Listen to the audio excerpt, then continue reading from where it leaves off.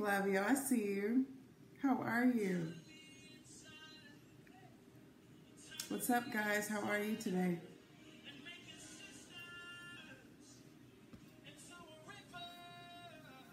I pray your day was good. How was your day? What's new? What's shaking? What's popping? How was your day? Oh, hey, Rosie Posey, I see you. DJ, Sheila. So tiring because you're busy. You got a lot of stuff going on? Or some other things? God is moving. Do you care to share how God is moving? I feel like I'm yelling already. God is advancing you? Or God is advancing? Do you care to share? We would love to hear your daily testimony. Busy? Okay. Yeah, salvation. Amen. You know, busy is good. It means you're alive. It means you're alive. Hey, woman of God. I am. You know, then 3 o'clock. I get up at 3 o'clock in the morning, and I didn't do my hair either. I just put this thing on. Hey, man of God, how are you? Hey, Sandrika, how are you? Yeah, so I've been cutting calories too, and so you know that really plays a role sometimes in your energy a little bit. So hey, woman of God. So you just got to kind of get used to it. And so I'm still working out at the same intensity, but I need to create the caloric deficit. So that's always fun. So if I look tired, you know, just don't talk about it. I'm aging backwards. I am the fountain of youth. Hallelujah. Yeah, I do. Yeah, I do. Amen. Amen. We are rejoicing. We are rejoicing. We are rejoicing. Hallelujah. Yeah. Yeah, you can tell, you know, when I like, sometimes I'll be like blessing the Lord, and then I see like my trap pop out, and I'll be like, girl, put that trap back in. Yeah, so I'm a CrossFitter, so we do heavy weights. But yeah, so I pray everybody's doing well.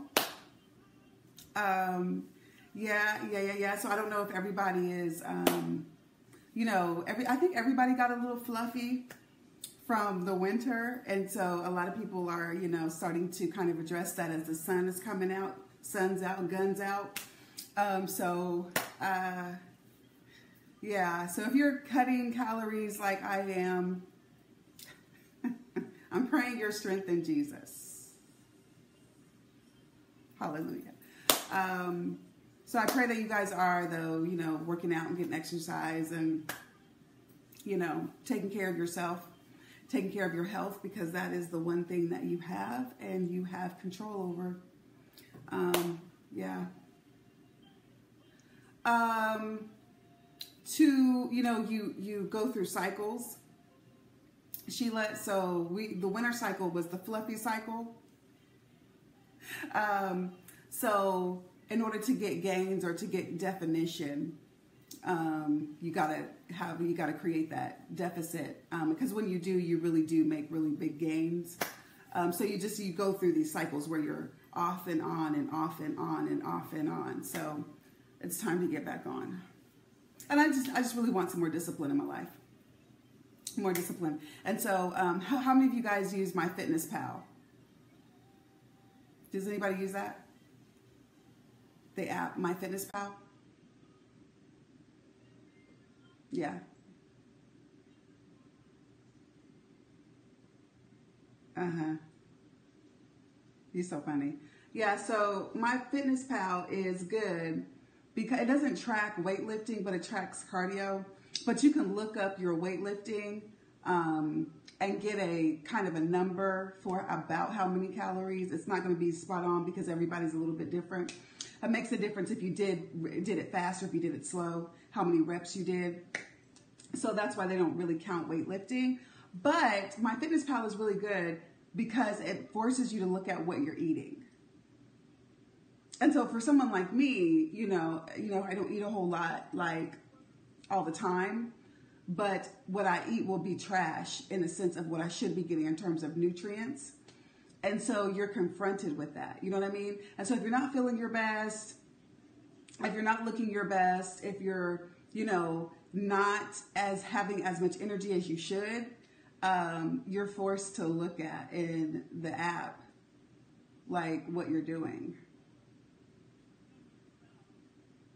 And, it's pretty, hey, Shimmerkai, we love you, woman of God.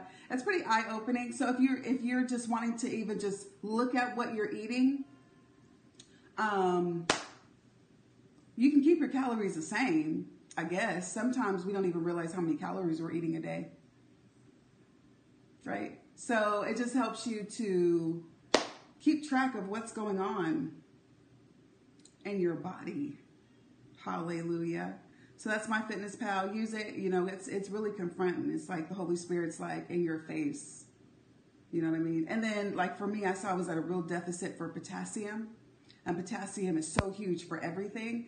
And it's like I can't get the percentage to really move. And so the Lord began talking to me about why not. And so, hey, you got to make some changes, right? Praise Jesus. All right, so do we have any questions about the last 2 days worth of teaching? Has it been heavy? Has it been a lot? What do you think about it? Have you been, praying through it, in it? Have you noticed your prayers changing? What have you noticed? Amen. How are you guys applying it? Have you started to apply it yet?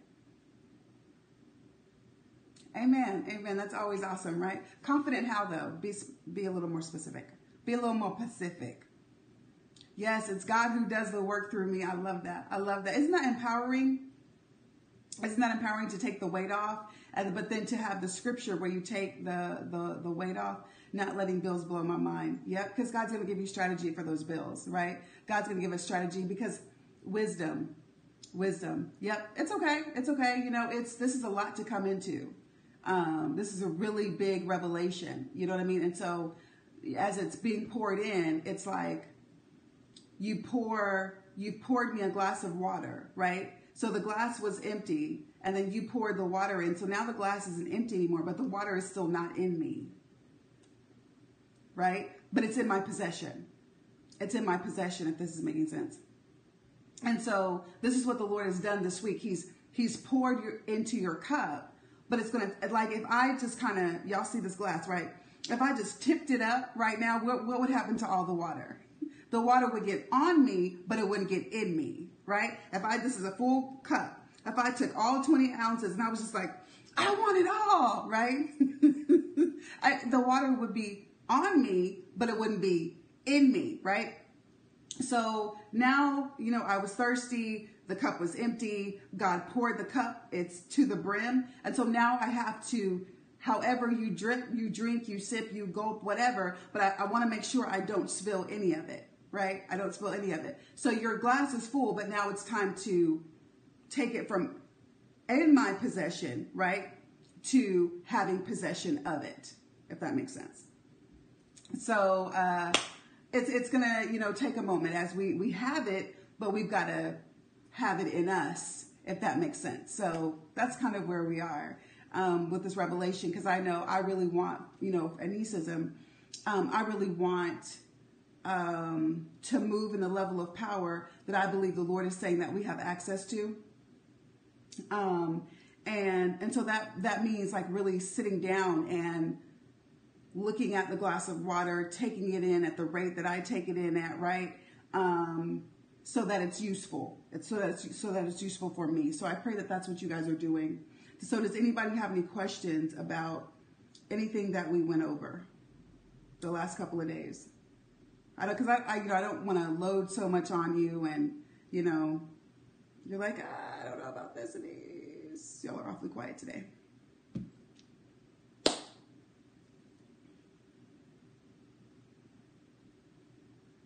Amen. So that means no questions.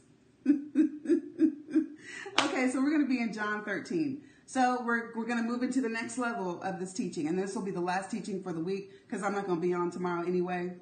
I really don't need to be on Friday either. But if I get on here looking crazy,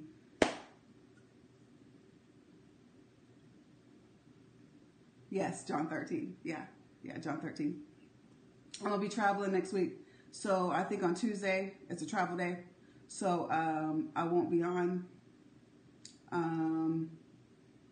But it's all good. So today's going to be the last day of teaching. But this is a lot. This is a lot. So we're going to start with verse 3. Let me know when you get there. John chapter 13, verse 3. That's where we're going to start. My music stopped.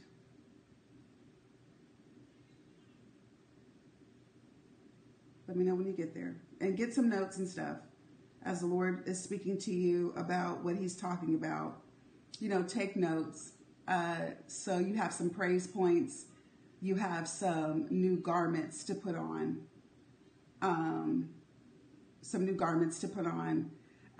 You have some, garments like is like identity and, hey, okay, woman of God. It's like identity and personality and paradigm, right?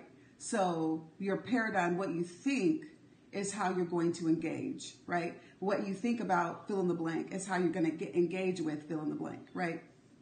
And so the expectation of the Lord causes our paradigm to shift greatly. And a lot of times when we've been operating, hey, woman of God, when we've been operating, certainly when we talk about prayer, right, and the things of God, and when we really begin to understand how much power he's really invested in our prayer language, how much power he's invested, right, in our sound. I'm not talking about the petition prayer language, right? And the prayer language of releasing and decreeing and bringing people into the knowledge of the expectation of the Lord. It's a lot because it's breaking down a lot of things that we had constructed, right? But that's exciting. That's exciting. So let me know when y'all get there.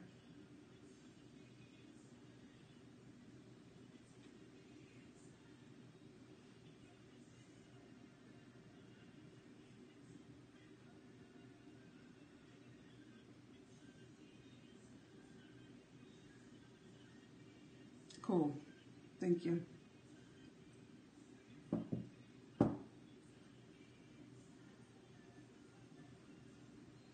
Salute ready.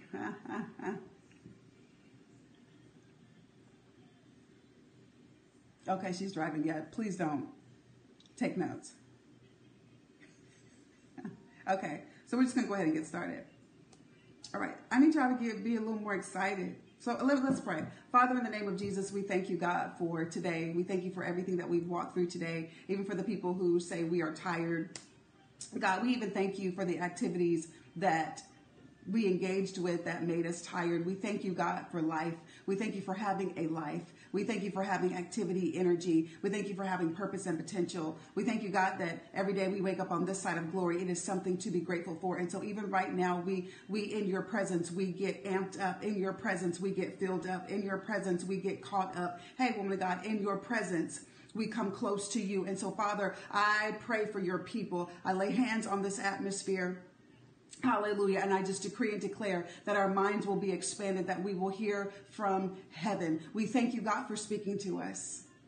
Because we could be somewhere where you're not speaking to us, or it's not the voice of the Lord, or it's not the revelation of God, but you think so much of us to meet with us. And so, God, you're so consistent. You're so consistent. And so, God, I just want to praise you right now for your consistency. I want to praise you, God, of how you just show up over and over and over again, and how you blow my mind with what you're doing with your people. I'm so glad that I get to watch. And God, I count it an honor to speak your oracles. I count it an honor, God, to see your people come in contact with the greater, which is you. And so, God, I believe that greater works is in their territory. I believe that greater works is in their belly. I believe that greater works is in their hands, God. And so, Father, even as it feels like a struggle sometimes to get there and to obtain, because, we're in the flesh suit. I see you, woman of God. I know she's laughing. We're in this flesh suit. We thank you, God, that the same power that raised Christ is the same power that what quickeneth our mortal bodies. And so, God, I bring to you these mortal bodies. I bring to you these mortal minds. I bring to you these mortal lives. And I thank you, Father, that you remind your people that they're also seated in you in heavenly places.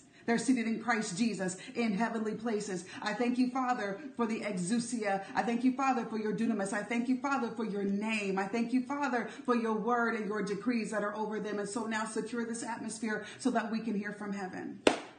And so, God, it's with worship. Yeah, it's with worship and attentiveness, God, that we say we want more of you. And so expand this revelation tonight.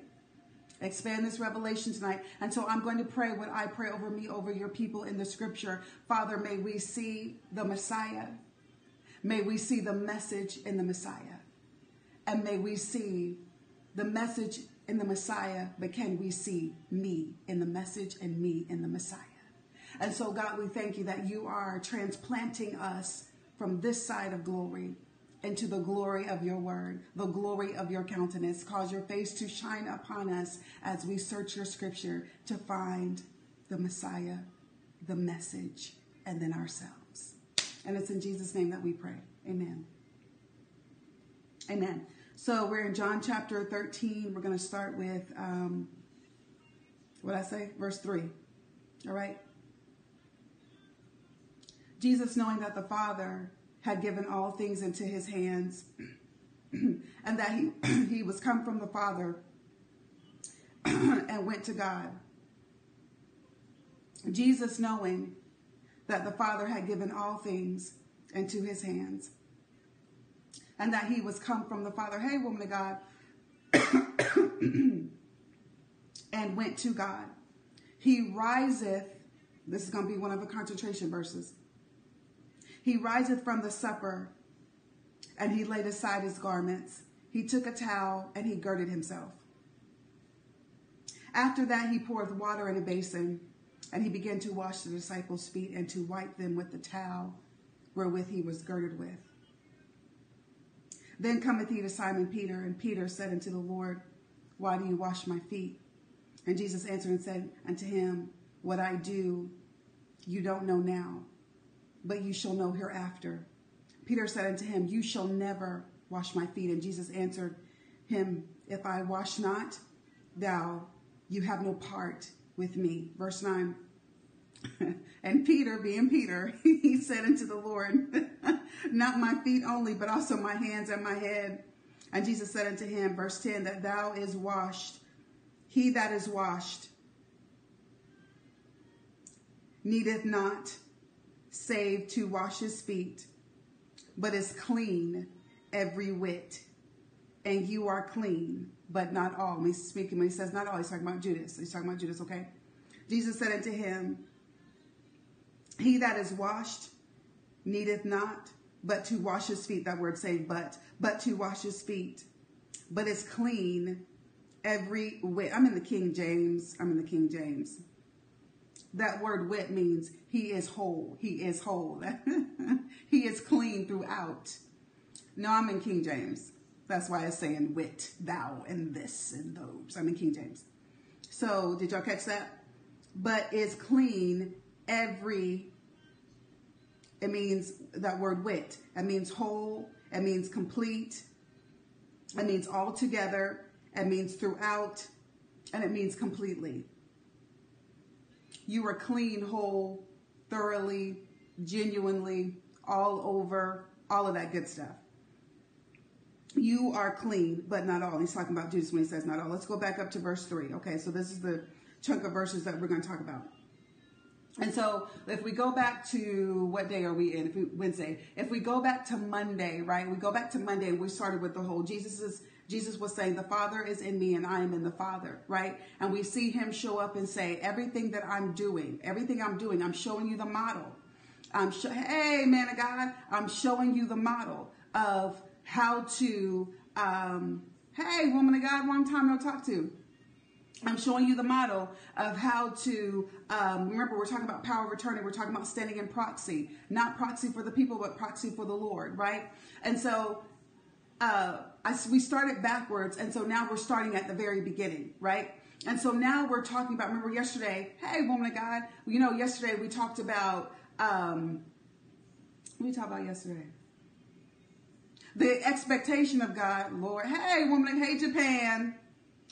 We talked about the expectation of the Lord, and we peeled the word back, right? The revelation of Jesus, the revelation of the Lord. We peeled that word back so that we could juice it. The revelation of the Lord is the expectation of the Lord, right? And so when we see Jesus walking and Jesus working and him standing in proxy for God and him saying to you, I go to the Father. I go to the Father. And so now it's your turn to do what I'm doing, right? It's your turn to do what I'm doing. And then yesterday, he's telling us that when we understand the revelation, right? When we get revelation, that is the expectation of God. And we are to enforce the expectation of God, to see. He causes us to understand. Hey, man of God. He causes us to learn. He causes us to gaze upon, right? The expectation or the revelation of the Lord. And then we what? We go back to Monday's teaching and we stand in proxy and we force it through. We force it into the atmosphere. We bring it, we write it on the walls, we publish it, we proclaim it, we preach it, we write the vision and we make it plain. We write the vision and we make it plain, right? And so today we're going to back up even before that, right? We're going to back up even before that so that we can get the full on expectation of how when you have this type of power, come on guys, when you have this type of power, when you have this type of responsibility, when you have this type of power, how you are to govern yourself so that when you stand in proxy for God, you really stand in the full measure and the full proxy of God. And so that's why we're looking at the scripture last. All right. And so Jesus, knowing that the Father had given all things into his hand, I need you to replace the name of Jesus with your name. Why? Because when Jesus did this, you were already in him. And so as he was doing this, the expectation is today when you, sorry, I'm getting text messages, guys. The expectation is that as he did what we're getting ready to go through, you did it. And so now you're going to follow this model. From here on out, this is the model that you're putting on. You're going to allow this mind that was in Christ Jesus at this very moment to be in you. And as you go into the earth and you stand in proxy for God, releasing the revelation and the expectation of heaven in the earth over God's people, there's a certain way that you're supposed to govern yourself. Okay. All right, so we're in John chapter 13, verse 3. And you, say your name, and Sandrika, and Hair Angel, and Rosie Posey, and Carlisle, knowing that the Father had given all things into your hands. That's a lot of responsibility. Ty, come on, Ty. Ty, God has given you all things into your hands because you're standing in proxy for him. All things are in your hands. And that you come from God and you went to God. You come from God and you went to God, okay? He riseth up from the supper. He laid aside his garment. He took a towel and he girded himself. Okay, let's break this down. What this is symbolic of. Everybody say symbolic. Turn to your neighbor. Turn to the angel that's on your right and say symbolic. Yes, it is symbolic. Jesus rises from the table. The supper is where? On a table. It's on a little table. It's like the size, it's like the height of a little coffee table. So I'm giving you the background if you're taking notes because this is going to kind of make this come alive, okay? So Jesus gets up from his table. Jesus gets up from the king's table, right? Jesus gets up from the king's table. Christ leaves the king's table in glory, right? It's symbolic.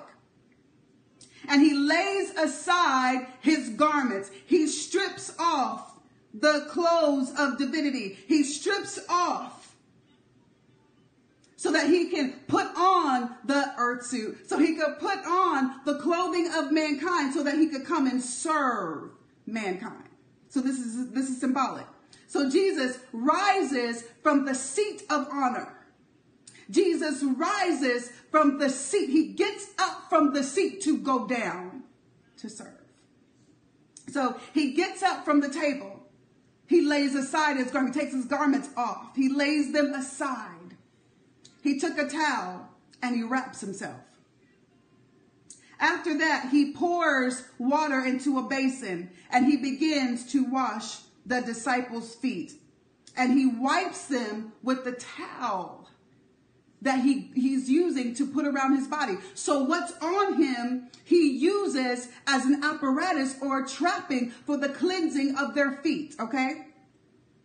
When what he's doing right now is attached to the death and the resurrection. It's attached to the death and the resurrection. When we see the events that begin to unfold, they are all part of the one event. The death and the resurrection of Christ is one event. It's one event. The birth, the death, and the resurrection of Christ. It is one event. Because they all go together. So the moment he was birthed, he was resurrected. The moment he was put on the cross, he was already resurrected. You cannot detach them. They're all part of one event, if this is making sense. Amen. So after that, he pours water into a basin and he begins to wash the disciples' feet. The washing of the disciples' feet is symbolic for what happened to us. He has washed us with himself. He himself calls us to be clean. Everybody on this scope, he himself calls us to be clean. The work of Christ. Now when we're talking about Christ, when he's in Monday's teaching, right? When we saw him do the miracles and we saw the deliverance and we saw the power of Jesus and we were like, Jesus, Jesus, Jesus. He was like, no. That's not my work. That's all the Father.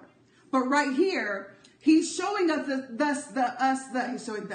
he's showing us the symbolic nature of the cleansing of mankind. He washes us. It is because of the work of Christ. It is because of him getting up from the table in glory, laying aside the garments of glory, girding himself with the apparatus of a servant, a towel. A king wouldn't have a towel. Not for cleaning. That will be the servant's job, not the king's job. And certainly not the King of Kings' job. So he lays aside the identity that as we know him as King of Kings, so that he could put on the identity of Son of Man. So he could come and he could wash us. He could come and he could make us clean. And so this is the symbology, send me a word, of Christ's work that he did that made us clean, that makes us clean, right? And so, verse 6. Then came he to Simon Peter, and Peter said unto him, Lord, why are you washing my feet? And Jesus answered unto him and said, what I do you don't know, but you shall know hereafter. You're not going to get it now because I haven't died on the cross yet. But after I die on the cross, after I'm raised, it's all going to make sense. And Peter said unto him, you shall never wash my feet. And Jesus had answered him and said, if I wash thee not, thou hast no part in me. All right, so let's talk about this. Let's talk about what's really going down in this room. The type of dinner that they were at. Because remember I told you guys, the table that they're sitting at is low. It is a low table. It is so low, like a coffee table. Everybody's sitting on the ground. Because it's so low. They're sitting on the ground. It's in a U shape. It's in a U shape. The table is low. So when they take their sandals off, they've been walking, they've been in dust, they've been in dirt, all of that. Their feet is really, really, really dirty. And it's really, really, really, really noticeable. It's really, really noticeable. But when they came in, it's crazy. This is what commentators say. There was usually a servant would come and wash your feet. If you invited somebody to your house for a meal in those days, one of your servants would wash the feet of the people who visited you. They would wash the feet of everybody that came in because you're sitting at these low tables. They reclined when they ate. They were almost like laying down when they ate. And so their food was right near their feet. You know what I mean? So imagine you sitting on the floor and you can see like people's dirty feet next to your food. So they would clean their feet. The servants would clean the feet of the people who came to feast. The servants would clean the feet of those who came to feast. It was the servants' job to clean the feet of those who came to feast. It was the servants' job. And so here it is. They are sitting down to eat. They are eating. Their food has commenced. Jesus gets up, lays aside, and he takes on the picture of the servant. And so he's saying to everybody that these are soon to be apostles. These are his disciples, and that we know them as the apostles. He's saying to them, you have a seat with me. You have a seat at my table always. You and I are one. You have a seat at the king's table. But this picture that I'm showing you, you will have to get up from the seat that you may say you deserve, the seat that people may say you deserve because of status, because of anointing, because of calling, because of, finances. The seat at the king's table, the king is saying, just because you have a seat there, that's not where you sit. Just because you have a seat there while you're on this side of glory, that's not where you sit. You take on the form of a servant. I hope this is making sense. And so when he gets to Peter Popoff, praise God for Peter. When he gets to Peter, Peter is like, what you doing? If John the Baptist says, one is coming that I'm unworthy to tie his shoes, essentially, right? I'm unworthy to tie his shoes. Surely Peter is like, right? So commentators say the way that the table was set up, Peter was probably last to get his feet washed. And so he's watching Jesus wash all of these other people's feet. And it seems the way the scripture is set up, that nobody else objected. And so Jesus gets to Peter, and Peter, who knows what Peter was thinking, but he could have been thinking like, ain't nobody else finna object. I'm not finna fail this test. I'm finna object. What you doing? Why are you washing my feet? You are Jesus, right? You are the Messiah. You are the Rabbi. You are, right? And so he's like, what are you doing? Oh, so Jesus says what he's getting ready to do. And so Peter essentially is like, well, I should be washing your feet, right? I'll wash your feet. And so commentators say this, and I love this. Commentators say this. Any one of those disciples, it was probably one very, very awkward moment. They're sitting at the table. There's food. Essentially, Jesus gets up and he's naked. Can we just be honest right now? He takes his clothes off and he puts a towel around himself and he fills the basin up in the middle of dinner. And he starts washing people's feet. And so this is like a highly uncomfortable moment. Like when you sitting on the front row and praise dancers are praising. Have you guys ever watched the people on the front row? They're all like, yes, God. Like, you like feel like the praise dancers like right here and you like right here. And you're like, I don't know where I'm supposed to put my eyes. Maybe that's just me. But sometimes, I usually try to get up and try to move out the pew, you know what I'm saying? But sometimes, surprise, there's praise dancers and like, there's not a whole lot of room at the altar, not a whole lot of room. And so you right here and the praise dancers right here, you know what I mean? And you're like, I don't know what to do right now. So I'm just going to be like, I just got to be me. I just got to be honest and be like, okay, God. So it was like that. It was highly uncomfortable. It was because here it is. Jesus is not telling them what he's doing. They've never done this before, right? Flaggers too, exactly. They got the flag and you're like, I can't even, it's like going to the movies and you sit in the front row and the screen is like right here until you're like, and so with the flaggers, you're like, I can't even enjoy this because I can't see the flag, right. And so Jesus, he's never done this before. This is a first for everybody, and they have no idea what he's doing.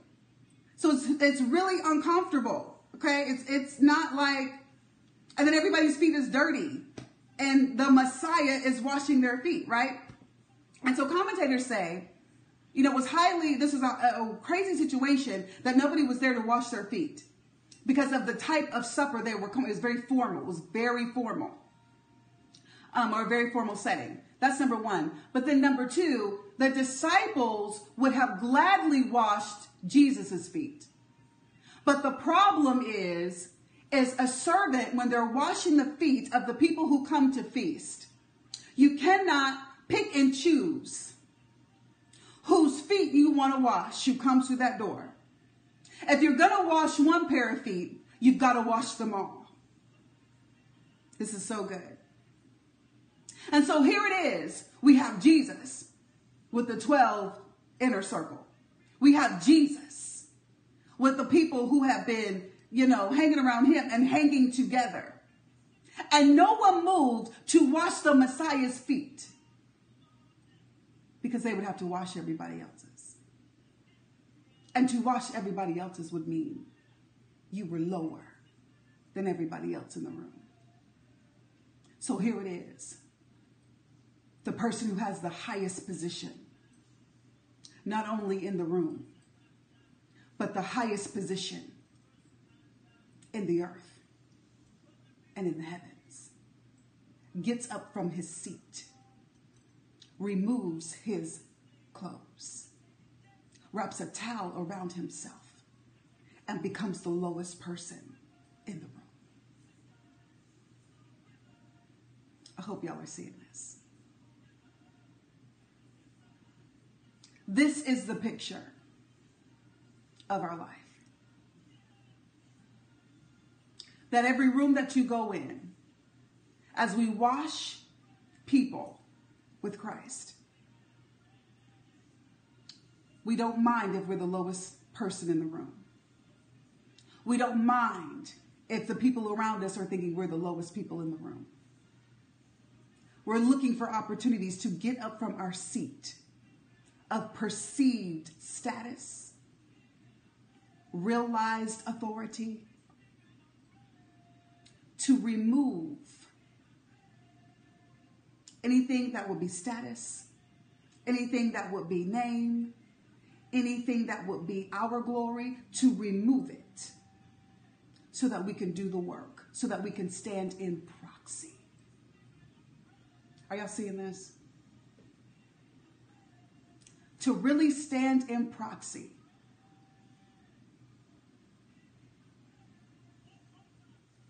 To really stand in proxy for God, we see the picture of the power of Christ. This is what his whole life was. Favor. The picture of favor is for the greater to lean over to the lesser. It is for the greater to come down to the level of the lesser. That's what Christ did. He came down to the level of the lesser. And so in this room, he gives a real illustration of what it means to become lowly. The power of your lowliness. The power of your serving. Here it is, the King of Kings and the Lord of Lords. Here it is, Christ. Here it is, the one who has all power, the one whom all things were made for in the heavens and in the earth. Everything was made for him by him. Here it is. He gets up from the table in glory. He takes off the glory garments, puts on a flesh suit, bends over, and begins to wash mankind.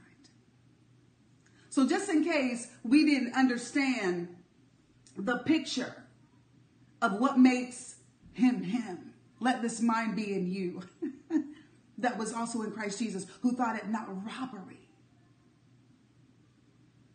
A lot of times when we think of that scripture, we're thinking about the power. We're thinking about the demonstration. We're thinking about but the demonstration starts there. The demonstration starts there. God removes a piece of himself. He bends over to the lesser to wash them. No respect of persons. Don't mind washing whomever comes in the room. Don't mind if the other people who were seated at the table never get up from the table. And if they classify you as being the lowest person in the room. Look for opportunities to be the lowest person. Meaning you get up from your seat and you go down. You bend over. And you favor people. Beautiful are the feet of those who what? So he's washing their feet. He's washing their feet. Beautiful are the feet of those. I hope you guys see this. And so while we're talking about standing in proxy for God, when we talk about releasing, we talk about the expansion, we talk about the revelation being peeled back and you understanding the expectation of God. And I hope you guys understood this yesterday, that God is going to reveal it to you plainly.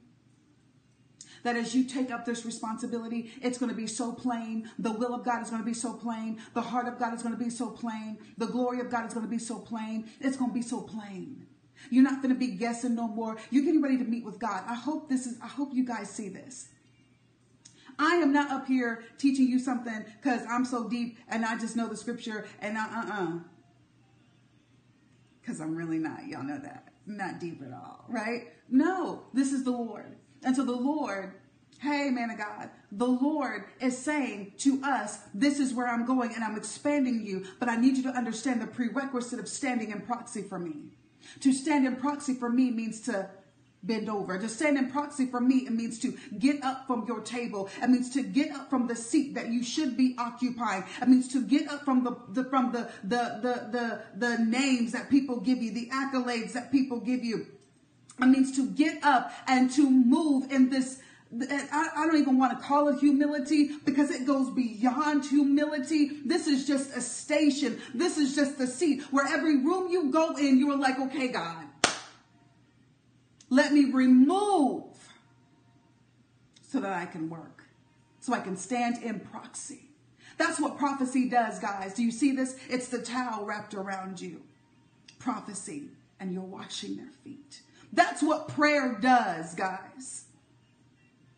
It's the towel wrapped around you, and you're washing their feet. That's what miracle signs and wonders is, guys. It's a towel wrapped around you, and you're washing their feet. That's what it is. You're washing them in the word. You're washing them in the expectation, in the anticipation, and in the revelation of the Father. You fill a basin. Come on, guys. You fill a basin with water. You fill a basin. Come on, guys. And then you begin to prophesy. Come on, guys. You lay aside how I feel. You lay aside what I think.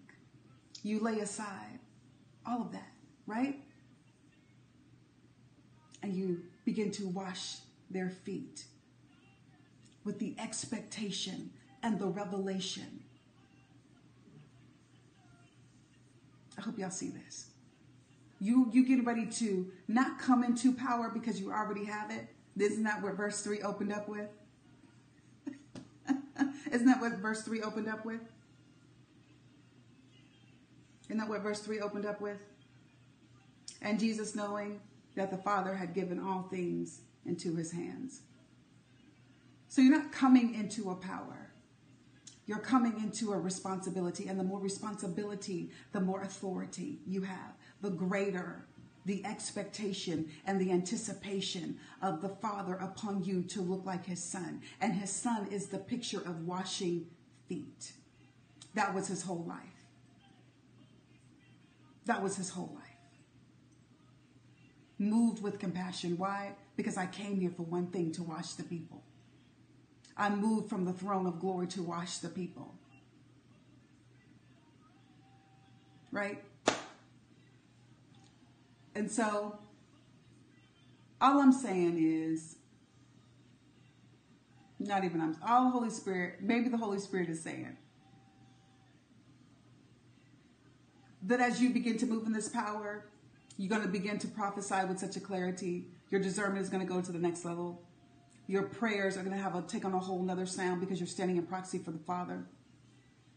When you go and you approach the scriptures, it's going to be opened up unto you. This is a whole nother adventure. Don't get caught up when people come and do you like Peter.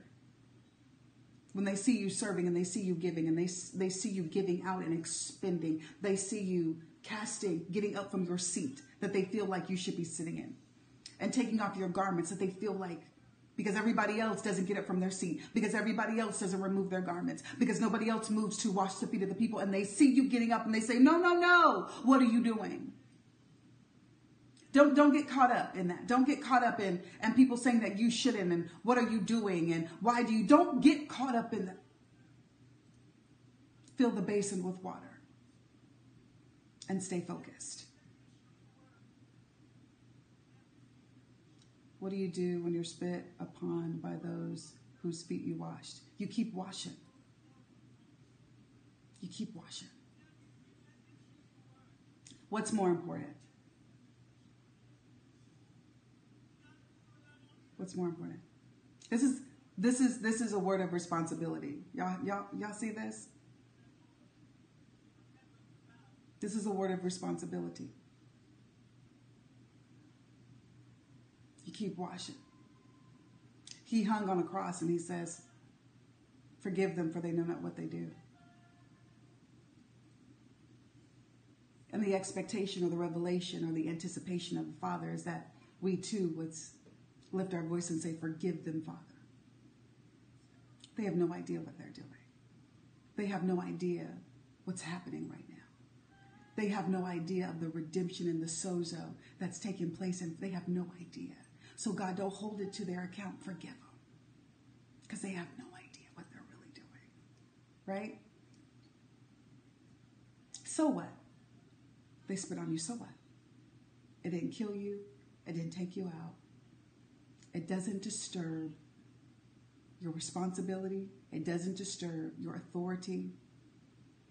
And nor does it remove the expectation of God from your life.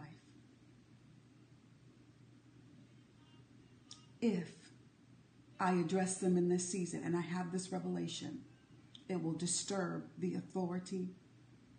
It will disturb me moving in the responsibility. And I will have to answer to him because I know the expectation. If they spit on Jesus, they're going to spit on you. And all it is, we wrestle not against flesh and blood. Come on. We wrestle not with people.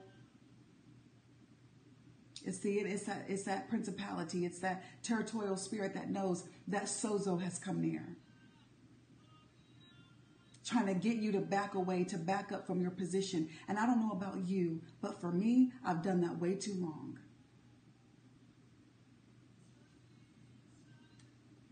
So what are we going to do in this season? Keep washing. We're going to keep washing. So what? You go into places. Something happened like that today.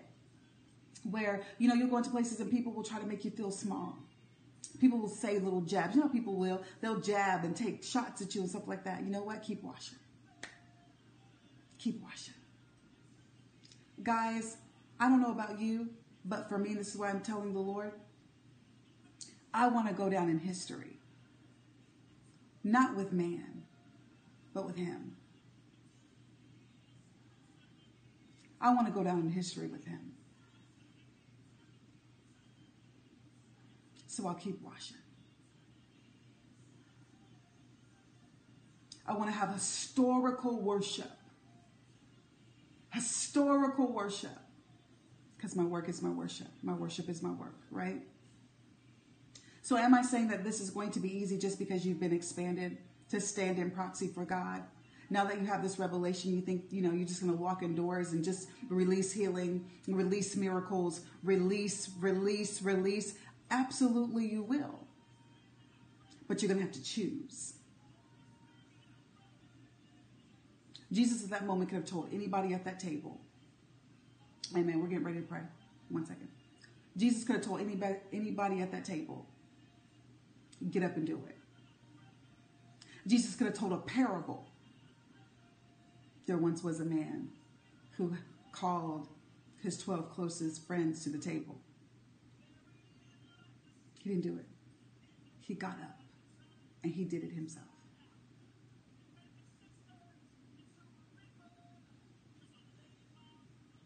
Because at the end of the day, he was doing everything that he did was to honor and glorify the Father. I am in the Father, and the Father is in me. If the Father is really for real in us, we got to let him out. We got to let him speak. We got to let him move.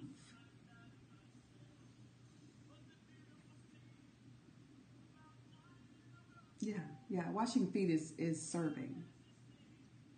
You know, it's serving everybody. It's looking at everybody the same. It's washing them and causing them to be clean in the expectation, the revelation, the anticipation of the word of the Lord. Taking on other people's responsibility. You mean because the servant wasn't there? Because the servant wasn't there? It wasn't everybody at the table. It wasn't their responsibility to wash their feet, to wash the feet. Are y'all seeing this? At the table, 13 people. It wasn't anybody's responsibility there to wash the feet. The person who was supposed to wash the feet was not there. And so Christ was saying, right? So many times we come into settings and we see what's not being done, but nobody moves to do it. And if it's a kingdom thing, right? If it's a kingdom thing, then why not move to do it, right? Yes, we cover each other's shortcomings, absolutely. There's a difference between shortcomings and responsibility. So if you're talking about shortcomings, difference between responsibility and shortcomings. But my job, isn't that what Christ did? He covered our shortcomings with himself. And so that's what we're doing. So yes, shortcomings. So if I'm working with you and you see clearly what's going on with me, while you still love me and you still, maybe hold me accountable, however the Lord would have you to deal with me, because Christ wasn't no chump, right? Jesus wasn't a chump. Here it is in this scripture too, right? Peter gets out of pocket. And what does Christ do? He puts him back in the pocket and he says, look, if I don't wash your feet, you have no part of me. Jesus wasn't a chump. But at the same time, there was such a level of grace to cover what he did not have the capacity to understand at the moment. Right? I don't know if you're like me. I'm looking at Peter and I'm like, dang, Peter, can't you just get it together? He done washed everybody else's feet. He gets to you and you want to start tripping, right? Right? Hey, woman of God, is this making sense? Peter done walked with him. Peter done talked with him. Peter knows who he is. And Peter is still acting up, right? He's Peter. And so, right? Christ doesn't be like, Peter, what is wrong with you? I don't understand why you just don't get it. Peter, I just get out. No. He puts Peter back in line. He says, look, if I don't wash your feet, you have no part of me. Then Peter's like, wash everything. Wash my hair, wash my ears, brush my teeth, wash me all. Peter is just all over the place. And Christ loves him. And Christ, this is another picture just for dealing with people, right? Christ deals with Peter with who Peter is in the moment. Do y'all see this?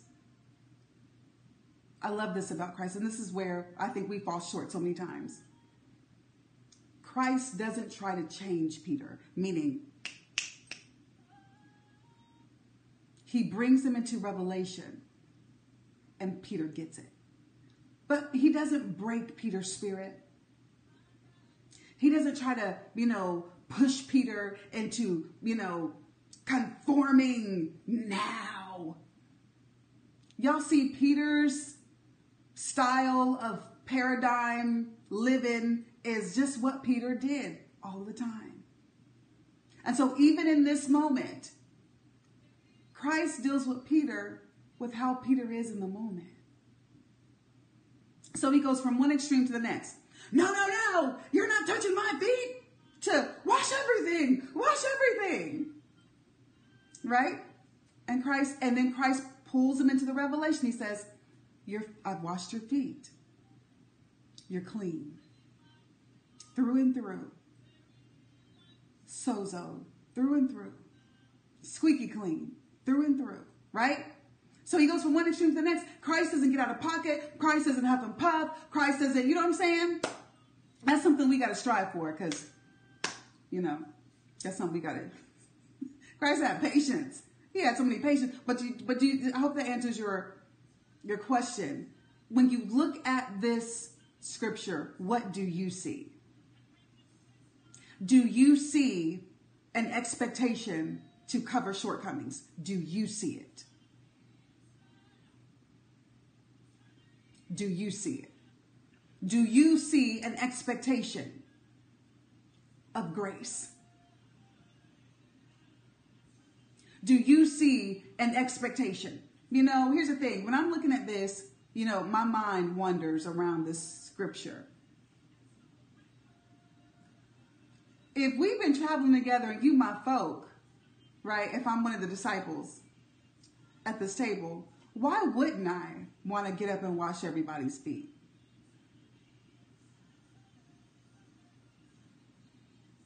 Right? So I don't know, that makes you think, we always talk about the 12, but the dynamic between the 12, right? Interesting. So, we can go so many places with there, but we're not going there tonight. But when you look at the scripture and go back to Monday's teaching, right? Go back to Monday's teaching, and we're talking about being in proxy or standing in proxy for God and signing God's name and spiritual power of attorney. I don't know. But when we see that power, authority, and responsibility, and we go to John chapter 13, and we see the power stance that we see Jesus standing in chapter 14, it's birthed out of chapter 13. His willingness for the heart of the Father to always bleed through in every situation. And so, we have to we have to know what our weak spots are, and, we have to, the places where we struggle with people. If you've been in church, if you've served in leadership in church for any amount of time, and there's a hierarchy of position, there's a hierarchy of all that stuff. When you see how he stands in chapter 14, and you see that it's birthed from chapter 13.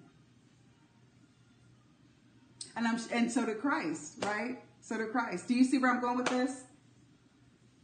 We've all struggled with ungrateful people, and you will still struggle with ungrateful people. But that still has nothing to do with our responsibility. Has nothing to do with it. Nothing to do with it. Nothing to do with it. Are y'all seeing this? If you've been like me and you've said, where are the miracles? Where's the power? Where's the answer to prayer?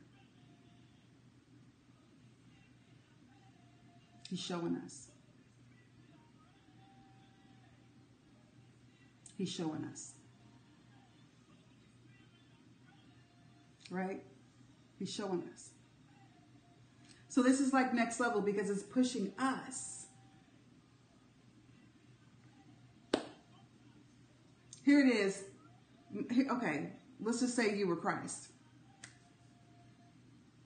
You were raised from the dead, and you go back to chill and talk to them suckers that didn't even believe you were going to be raised from the dead, called your folk. Now they didn't walk with you. They didn't heard your teaching. They didn't see your miracles. Now they put you in a tomb and they running around here and lost their mind. Left you hanging on a cross, right? Stone would have been rolled away. We would have folded up the cloth and we would have been like, let's go. Angels, let's be out. Right? But Jesus doesn't do that. He goes back and he meets with the very people who should have known him, who seen him, who had the revelation of him. Right? Right? Their understanding was not yet opened of the scripture, the Bible says, right? Of the scripture, but their understanding was opened of him. Peter, who do people say that I am? By the time the cock crows 3 times, you have denied me. Peter, who do you say that I am? Flesh and blood has not told you this. And they all watched. Mount Transfiguration. Now you looking at Moses, Elijah, and Jesus. You talking about building some tents. Right? The cock crows. You have denied him. Right? In chapter 14, Jesus says, he says, if you don't believe me, believe the work themselves. He says that in chapter 14, doesn't he? He says, if you don't believe me, then believe the work themselves. Because if you believe the work, you're going to believe God. And if you believe God, then by default, you're going to believe in me. If you don't believe me, believe the work, he said.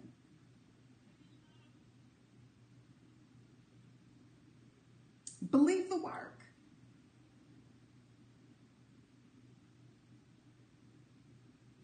So, for us,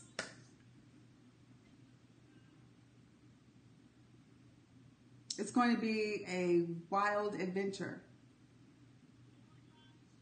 And you're going to have to keep yourself so that you can keep moving in the expectation of God. And these signs follow the believer. If the signs are not following us,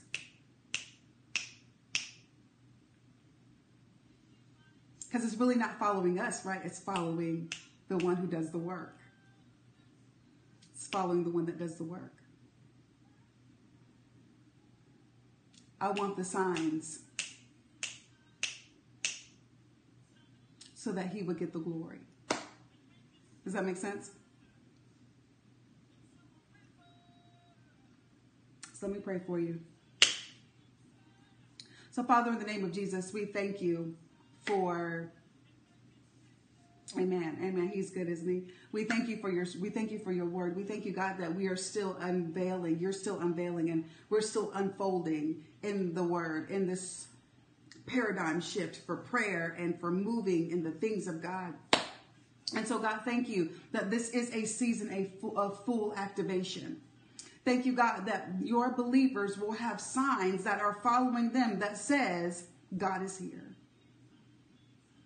Healing the sick, God is here. Casting out demons, God is here. These signs following the believer. Not the believer conjuring up power in the corner. These signs follow the believer. That when your people show up, these signs show up too.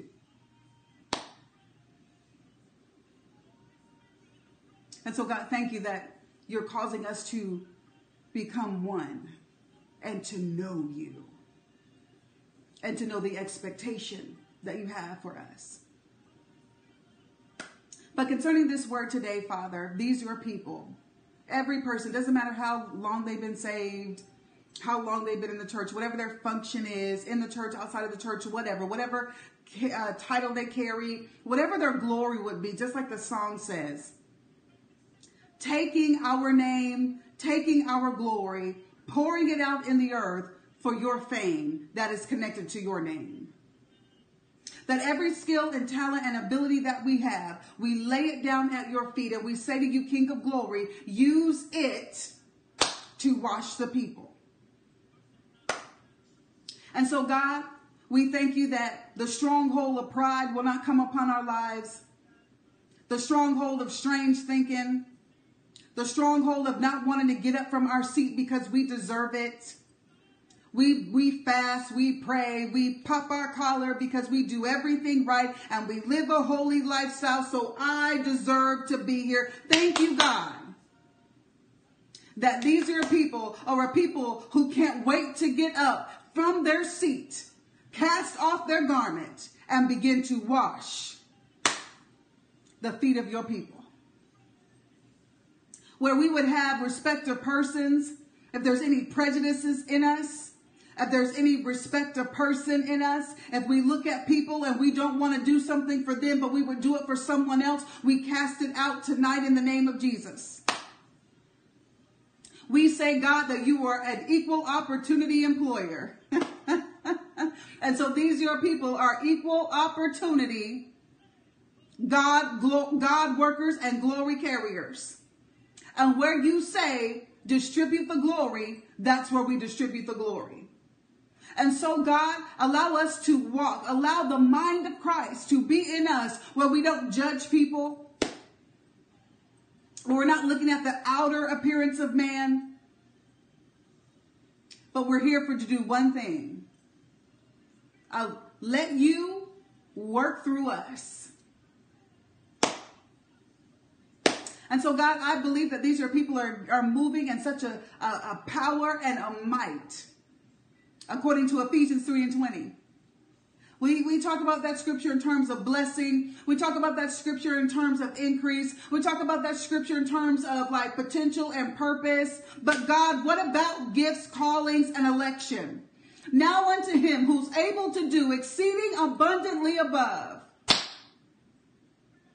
that we would prophesy and it would blow our minds to see, God, what you do. We will pray and the manifestation and how you show up. We will walk in a region and things will shift. Ephesians 3:20, our work that we must do as we stand in proxy for you. Ephesians 3:20, the work. According to the power that worketh on the inside of us. And we know that power, according to the scripture, is faith. But God, that faith also working with humility, the power of humility, the power of faith, the power of decreasing, the power of wanting to please you, the power of laying down our life. And as we see what Jesus did, that's what we do. As we hear what he said, that's what we say. And so, King of Glory, thank you that these people on this scope, they are rock solid.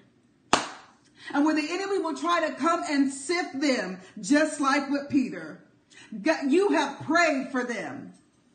Thank you, Father, that the people on this scope, just like Peter, once you've been converted, strengthen the brethren. That these people are not only have the breaker anointing, but God, they're able to impart, my God, humility, the sound, the mind of serving authentically and without reservation. Without reservation. And so, God, all of us say that before it even happens, every person who will come to hurt us, every person who will ever talk about us, every person who will ever reject us, every person who will be ungrateful, every person who would act as if we were insignificant, we forgive them in advance. We release them in advance because in the scheme of things, it doesn't matter. In the scope of eternity, it's a non-essential. And so even if there are people right now in our lives who are doing these things right now, I lift my hands in proxy, not for you, but for the Father in you. And that the revelation of it doesn't matter. At the revelation of the power is not diminished. Your authority is not diminished. And the expectation of God is not diminished. It doesn't matter.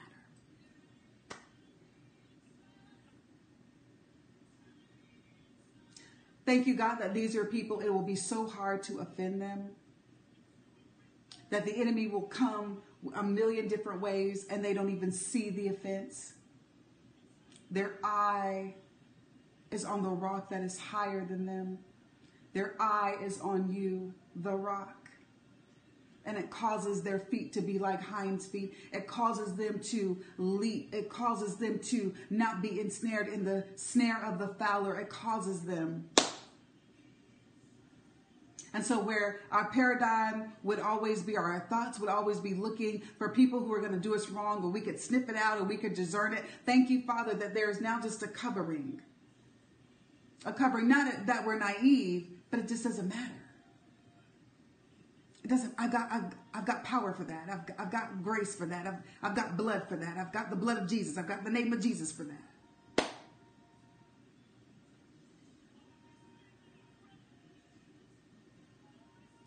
And so, God, I bless you that for every person on here who have been through some seasons and some people knocked them down and some people did do some things to them and they're recovering from the place of insignificance or recovering from the place of being tossed to the side. They're recovering from the place from being told to shut up and sit down and be quiet because you ain't got no power. Who do you think you are? You don't have enough street cred. And they were thought to be the person that was only good enough to wash the feet. Thank you, God, that you show them that they're just like you, your son. And that's the best position to be in, washing feet. And so for every person who has struggled with insignificance, with hurt from voices that were to grow them, and it snared them. Thank you that this revelation is unlocking the snare. It's breaking the snare. It's breaking the bondage. It's removing the yoke. And that there would just be a freedom to go in the power of the Lord Jesus. And so, God, we receive it because this is what you want. We receive it because this is what you are anticipating. We receive it because this is your expectation. We receive it because this is revelation. And so as of this moment, we can't go back. As of this moment, I release a decree that it is impossible for them to turn back because there's nothing to turn back to. And this Egyptian, you will see no more. Here's the thing. The Bible, in the New Testament, talks about when the Egyptians went through the Red Sea, it was a type and a shadow of baptism.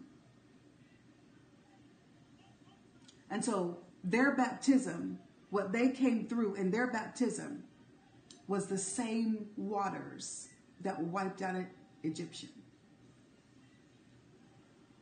And this Egyptian you shall see no more. Same road, same water, same time frame. So God can wipe away. God can wipe out. Same water. What is a baptism to you is a wipeout to your oppression. What is a baptism to you? A blessing a moment of not just transition, but a moment of transformation. Right? Not just transition, but transformation. You just keep marching through your baptism. You just keep moving through your transition and your transformation. And what is behind you is not behind you. What is behind you is what was behind you, because it is no longer there. Hope that makes sense. And so the sound of the oppressor, the sound that would make you vacillate and hesitate, the sound that used to crush your neck, the sound that used to choke your sound, the sound that robbed you of your resources, the sound that was a system to enslave you and your God in you. As you transition and as you are being transformed, he can erase. He is the master eraser. And so, Father, we thank you. I thank you. I just release the sound of the glory eraser. Wherever the system came from, whatever door it came through, that would cause your people to doubt that you, God, was in them, that you were performing through them, that the power, the presence, and the weight is on their life. And here's the thing. For anybody who's like, well, you don't know what I did, and I'm in and I'm out, and I'm in and I'm out, and I'm like all over the place. Here's the thing. Not all of the Israelites were in agreement about going through. Not one of them died in those waters. Not one. There's such a grace. He gets it. But there's a grace for the place of your struggle. And just because you're struggling, the grace ain't. And if you let him, he'll take the struggle and he'll give you the grace. I don't know what you mean, Shemaka. I don't know what you mean. I know what you're referring to, but I don't know what you mean in terms of this, if that makes sense. Is this making sense? Beauty for ashes, it's a principle. And so where you're like, well, I don't pray, and I don't know, and I don't have the training, and you don't know, and I just this, and I've been saved for a week, and here it is, y'all been saved for like 1,000,000 years. It doesn't matter. The oldest to the youngest all went through. And the Egyptian, the sound, the system, all of it died. In the place of their freedom, it became the place of their death.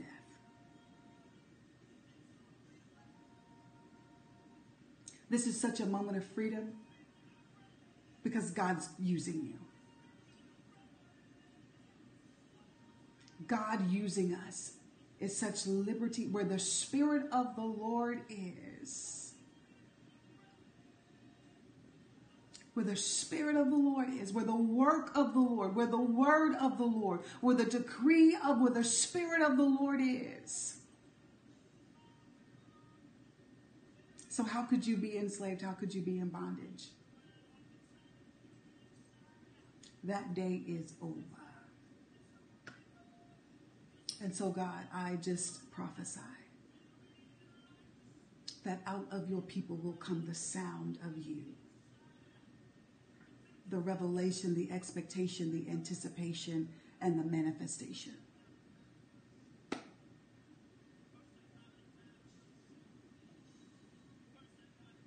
And that your people arise and they just receive it. In Jesus' name we pray. Amen.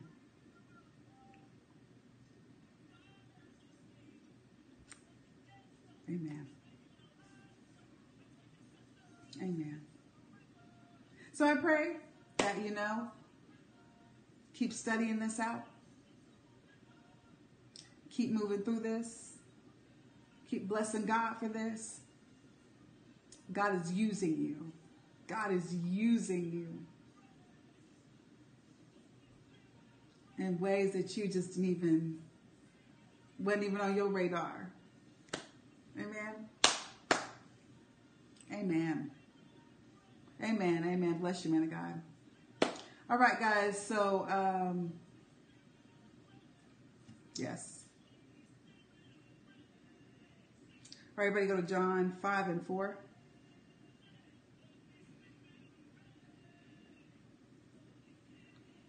Did I say Friday was going to be dreams? For an angel. Did I say it was going to be? Amen. And so this is all this week. All we did this week, man of God, was just open the door. That's it. There's so much revelation that God's going to give you on the other side of the door. Y'all hear me? You just standing at the threshold. That's it. That's all. You just standing at the threshold. You need to go through the door because there's so much more revelation. There is so much more revelation. Does that make sense? Amen. John 5 and 4, for an angel. Are y'all there? I'm in King James. I'm going to start with verse 2. No, I'm going to start with verse 1. John 5, we're going to start with verse 1.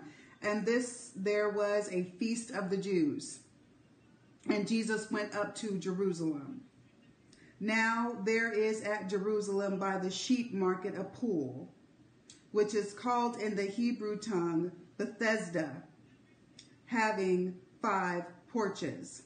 Bethesda means, if you're taking notes, Shemakai, house of mercy, or flowing water. House of mercy or flowing water. So Jesus is going up for a feast. And so the time, because y'all know the story, we're going to still read this with the verses. The time that Jesus shows up, it's out of season for the troubling of the water. Whew, this is good. Anyway, so it's out of season. It's not time for the troubling of the water. But because Jesus is the house of mercy. Woo. Because Jesus is the house of mercy. Anyway, okay, hope y'all see this. Okay, so that's what Bethesda means. I'm going to keep it together. Verse 3. And in these lay a great multitude of impotent folk, blind, halted, withered, waiting for the moving of the water. So we know that there was the pool of mercy was just that. It was a pool of mercy. And there was at a particular time, an angel came and the water became activated. Troubling of the water. Just activated, right? And so if you get in, you were healed, right? It was a miraculous thing. But here it is, Jesus. He is the house of mercy as coming to the house of mercy, if this is making sense. So there lay all these people, ailing, blind, lame, withered, waiting for the moving of the water. Okay, I'm going to keep it together.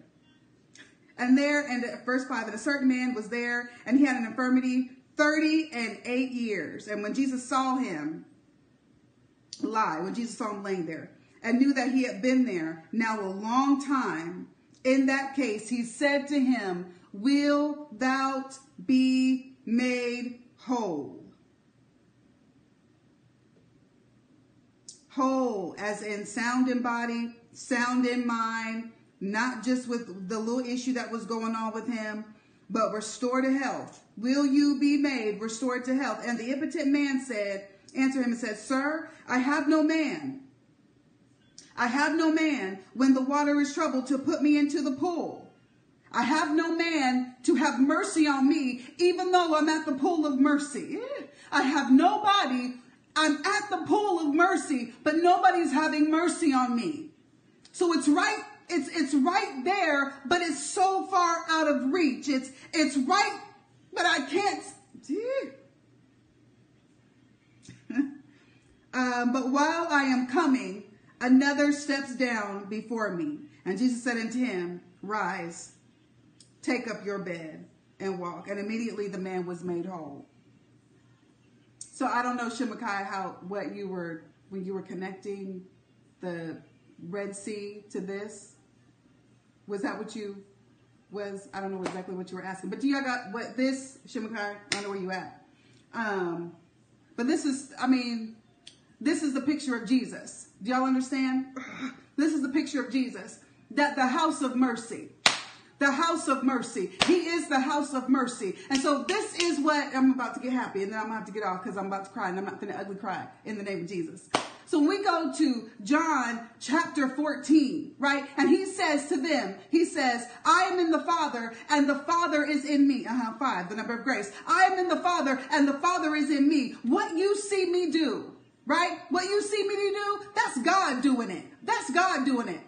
Here it is. The house of mercy, Jesus, you in Jesus. Jesus going to be with the Father, and greater works shall you do. That now you are walking around the earth like the house of mercy. Your new name is house of mercy. You can go by and where people are withered and they're blind and they're lame and they're maimed and they've had issues for years and years and years, and they're about to give up and they're about to walk away and they feel like they have no hope and they're depressed and it seems like it's just not coming together. Here it is. God will say, house of mercy.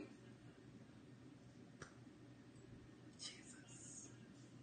Hope of glory. That's why you're standing in proxy. We ain't got to wait for a pool. We don't have to wait for the season of miracles. You're in a perpetual season of miracles. And these signs follow the believer. You house of mercy, you distributor of glory, you distributor of revelation, you distributor of manifestation, you distributor of all things God, you distributor of the decree of God, house of mercy, take up your bed and walk. Woo! Jesus. Got my composure back. Are y'all seeing this? So this is John chapter 14 lived out. This is the expectation of God upon your life. This is the expectation. And the Bible says that Jesus looked at him and he knew that this man had been going through for a long time. And he says to him, do you want to be made whole? And this is where people will be like, you just know what? You just don't know what's going on with me.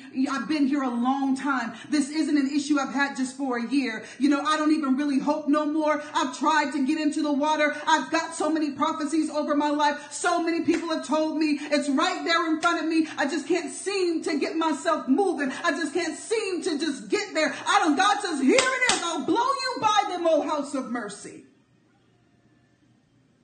So you're supposed to be walking around in the earth, walking around on your job and decreeing to them, take up your bed and walk.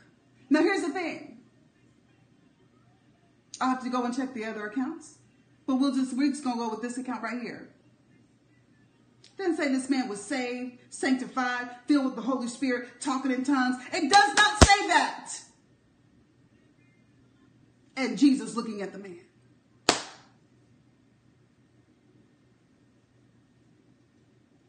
Doesn't say the spiritual condition of this man. It doesn't say, oh, well, you know, that one's okay and that one's okay. So you need to go and look for the people who be living holy and they got, you know, and go have mercy on them. No, Jesus looked at him and said, do you want to be made whole? House of mercy. House of mercy. House of mercy. You take what is out of time and you bring it in time and you interrupt time because that's what God wants. A God who's not governed by time says, I'm not governed by time. Time doesn't move me. However, y'all are in time. How can I get that which is out of time in time? so that it's right on time. Who will go for us? Who will go for us? Who will go for us?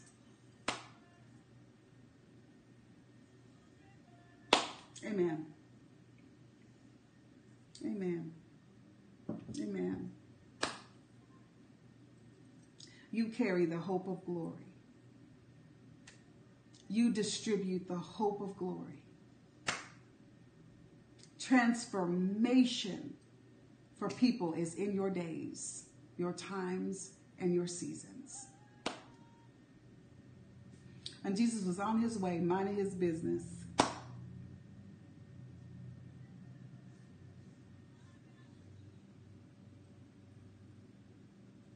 Amen. Amen.